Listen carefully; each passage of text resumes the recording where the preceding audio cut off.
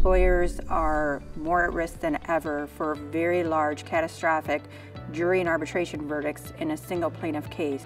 Plaintiffs' lawyers are implementing two theories to try to increase the amount that they would recover in a jury award. But they've got into this whole idea that if we can get into people's primordial brain and get them scared like we used to do in personal injury cases, we can get big verdicts.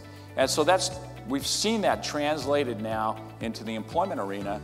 And we're seeing that more and more at trial, and a lot of lawyers aren't prepared to handle it. And we see that that's creating the larger verdicts, in a large respect, disproportionate to the damages. The trend we're starting to see in terms of plaintiffs' attorneys at trial is using what we call the gatekeeper effect, which is where they implement creative strategies to hopefully get a judge to validate and lend credence to their expert testimony by having the judge introduce the expert or having the judge highlight the expert's experience. I think you need to do your research and lay out for the judge what's coming.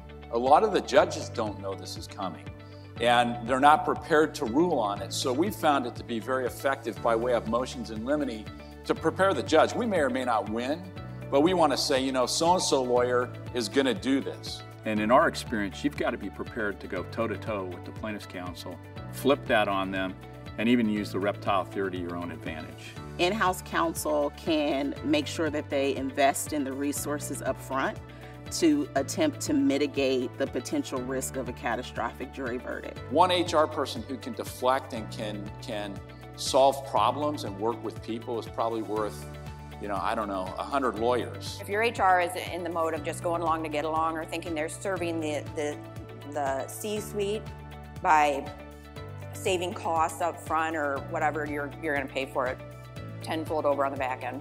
Be honest about your witnesses. Remember what you thought about them the very first time you met them. Not after you've known them for a year and the rough edges have come off, but think about how you hated them. In an employment case, it's pretty simple. If they like the plaintiff and they don't like you, you will lose. If a case goes to trial, the actions of the company not only will be looked at, did it violate the law, but also does this align with what the public perception is of this company? It really is as simple as treating your employees the way you would want to be treated. Treating them fairly, knowing that someday if you make a decision, a juror may be sitting in a courtroom evaluating their decision, and you better be able to defend it to a member of the public.